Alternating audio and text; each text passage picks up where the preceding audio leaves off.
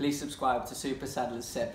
Right then guys, welcome back to another video, and today I'm previewing our first League 2 game of the 2020-21 season as we face Grimsby Town. The Mariners finished 15th in League 2 last season, and their manager is former QPR and Blackpool manager Ian Holloway. In our first two competitive games of the 2020-21 season, we have drawn 0-0 with Sheffield Wednesday in the Carabao Cup, but lost 4-2 on penalties, and drew 2-2 with Bristol Rovers in the EFL Trophy, but won 4-2 on penalties to get the bonus point. Grimsby Town have had a very similar start to their campaign, drawing 1-1 with Morecambe in the Carabao Cup, but losing 4-3 on penalties, and drawing 2-2 with Harrogate Town in the EFL Trophy, but winning 5-4 on penalties to get the bonus point. The last time we faced Grimsby Town was last season at the Bescot Stadium when we lost 3-1. Kaylon Lavery got the opening goal within the first 5 minutes, but an Elliot Whitehouse header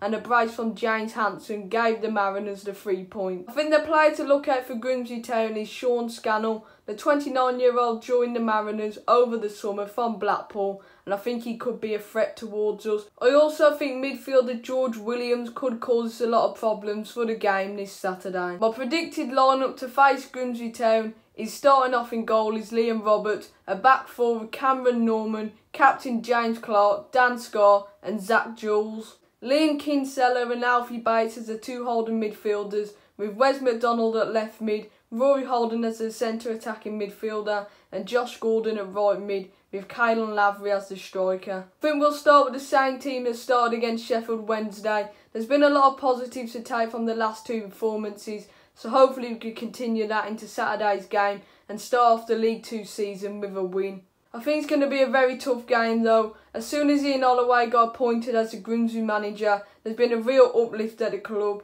and I think they could be in for a very good season. Score prediction for Saturday's game, I think it'll be a 2-1 win to Walsall. I think Rory Holden and Josh Gordon will score the goals for the Saddlers. I think it's going to be a very entertaining and tight game though, but I think we'll just have enough to get the 3 points. Before we end this match preview, I've got Grimsby Town content creator Jordan Richards to give his thoughts ahead of the game on Saturday. Make sure you go and subscribe to his channel and hear his pre-match thoughts. If you've enjoyed this video, please leave it a like and subscribe to the channel. Also comment your score predictions for the game on Saturday, and up the Saddlers. Hi guys, on Seb's channel. Now Seb has kindly asked me to come back on the channel to do like a little mini preview for Walsall against Grimsby Town that we played this weekend. It's the first game of the season, and to be quite honest, I'm excited for it. I know it's going to be in different circumstances. Obviously no fans allowed in the ground. It's going to be the new norm for a while, but I'm really looking forward to kicking off our season. It's going to be a very tough game against a decent Walsall side who I think are going to do quite decent this year. From a Grimsby point of view, there's a few players to look out for. The likes of George Williams, Sean Scannell, and if he plays, Aurora Edwards. Yeah, that guy is just rapid. I'll give you that now. Yeah, I'm really looking forward to the game. Like I said, it's going to be a tough game.